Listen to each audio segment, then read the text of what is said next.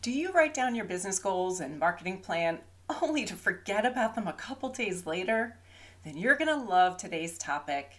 Hi, I'm Tracy Pachaki, the marketing strategist and owner of Illustrated Designs, your go-to for sporadic, ongoing marketing, graphic design, and displays. Today, we're going to dive into the idea of having a motivational word of the year and how it can help with your marketing. But before we get started, make sure you're subscribed to the Marketing Morsels newsletter so you can stay up to date on all of the bite-sized tips, resources, and ideas you can use for your marketing and events. Okay, let's dig in. If you write down a list of all of your priorities, goals, and things that you want to accomplish or focus on in the new year, you'll probably start to see trends or themes building. Once you funnel down those themes, you might be able to summarize them into just one word. Having that one-word summary increases your ability to stay focused on all of those goals and priorities because you can easily place one-word reminders around your home and office to help keep your focus.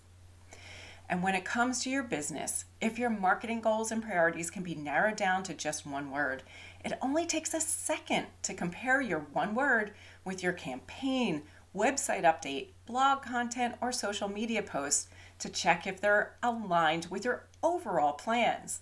How great is that? A 1-second priority check that can save you a lot of time and help you avoid any missteps.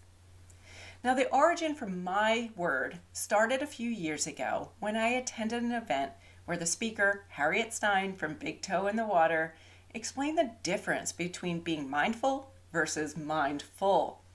She taught the other conference attendees and me to start decluttering our minds and bring attention to the present moment. Now let's face it, the last few years have been challenging, so it's easy to have cluttered or full minds, which typically adds to stress levels and decreased productivity.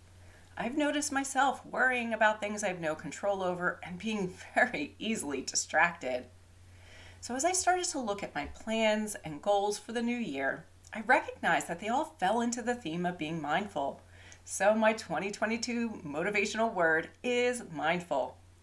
I've been placing little reminder cards around my home, office, my car, and even my wallet to help keep me focused on what's important to me.